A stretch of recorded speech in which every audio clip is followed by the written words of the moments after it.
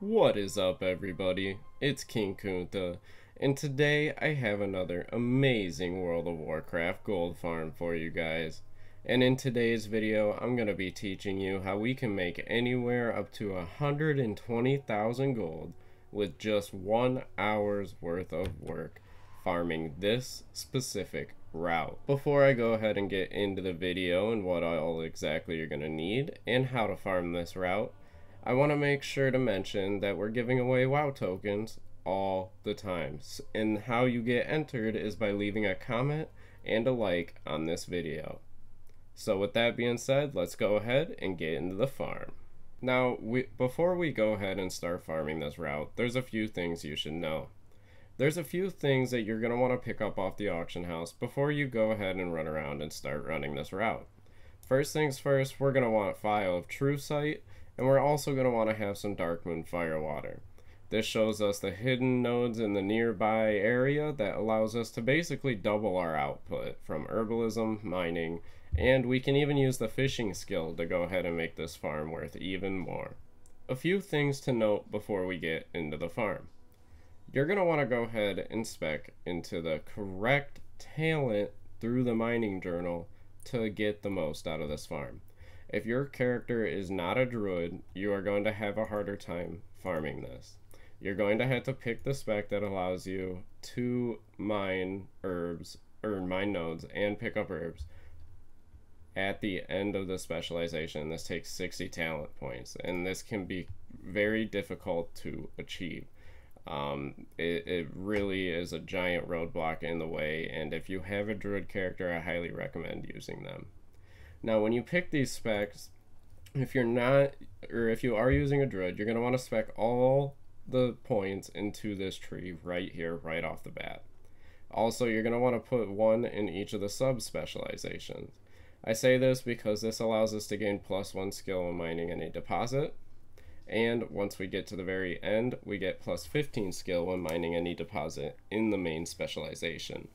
Now we're doing this so that we can increase our mining knowledge over and over and over again until the point we can rank all of these up to their max level, allowing us to make it so we can actually get undamaged null stones from these nodes. We actually want to do the same exact thing for herbalism. Now if you're not a druid, you're gonna have to go into overloading the underground. It is much harder.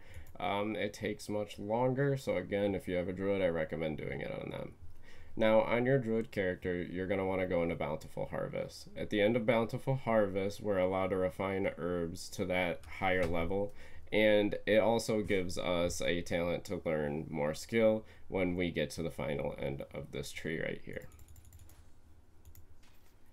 Also, you're going to want to make sure that you learn each sub-specialization and correspondingly put 1 point into each one so that you can pick up those extra skills when you are picking these up. Now, the route that we are going to be farming specifically is this one here. You're going to want to follow this route exactly the way that I have traced it out.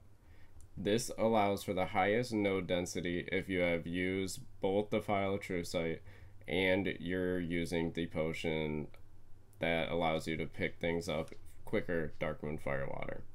If you follow this route in conjunction with fishing, you can make 120,000 gold per hour doing this. Now there are a few other tips I want to mention when you take your items to the auction house. Now when we're at the auction house, one thing we're going to want to watch out for is snipers. As you can see here, we have someone doing this actively right here, and here's his name if you want to report him.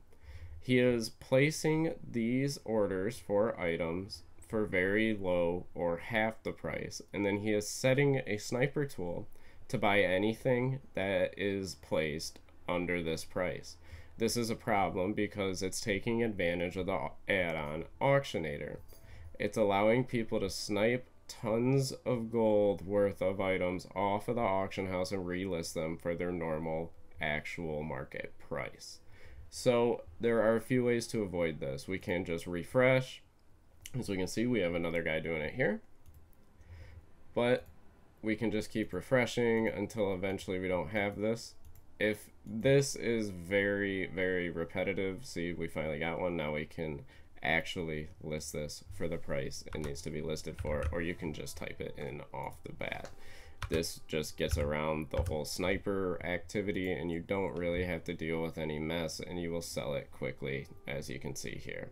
This just avoids you selling all your mining and herbs off for half the price. This is why people will think that you will make less during this farm. This is why people will make less.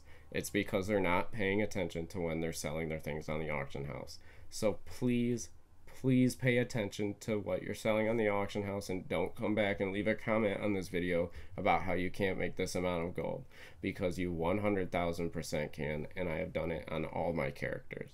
And with that being said, thanks everybody so much for watching the video, and don't forget to leave a like and a comment down below so you can get entered to win that WoW token.